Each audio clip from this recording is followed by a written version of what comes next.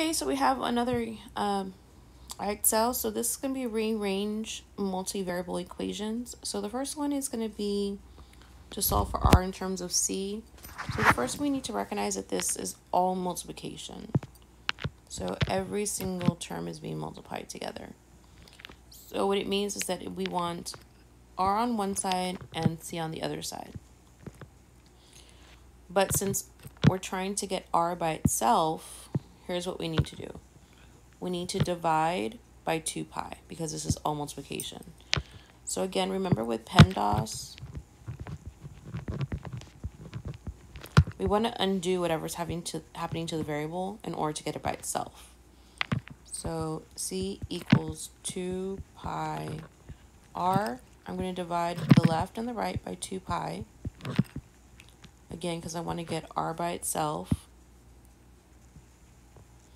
So when I do that, I'm going to have the 2's cancel out, pi's cancel out, and I'm going to be left with c over 2 pi equals r. Okay, so for the next one, it says to solve for q in terms of r and s. So whenever I see solve for q, that means I want to isolate that variable one side and get all the other variables and constants on the other.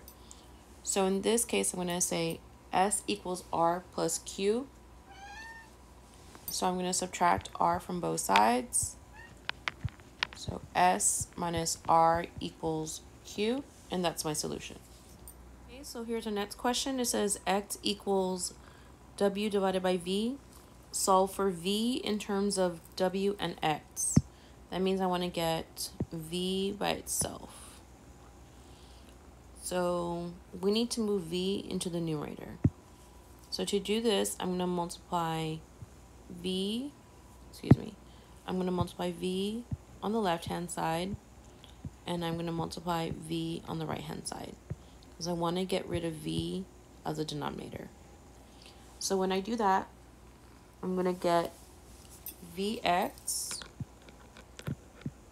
equals, because they are across from each other on the same side, I'm going to get vw over v, and those v's are going to cancel out on the right. So I'm left with vx equals w.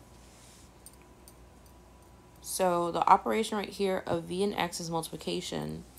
So I want to divide x from both sides. So vx divided by x equals w divided by x. And then again, these cancel out. So v equals w over x. And that's my solution. Okay, so for this Excel, it says v equals u plus w minus t. So you're going to solve for v in terms of t, u, and v. So that means we want w on its own side. So w is going to be by itself. So we need to find some way to move the u and the t over to the left and get w to stay on one side. So the first thing you need to do is think about adding and subtracting, correct?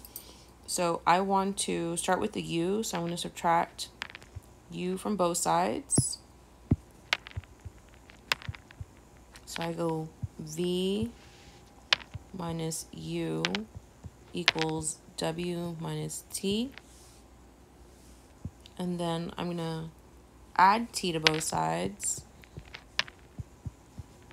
So since there's nothing to combine them with, what you're going to do is you're going to just put them next to each other. So v minus u plus t equals w, because those t's cancel out on the right. And that's my solution. All right, see you in class.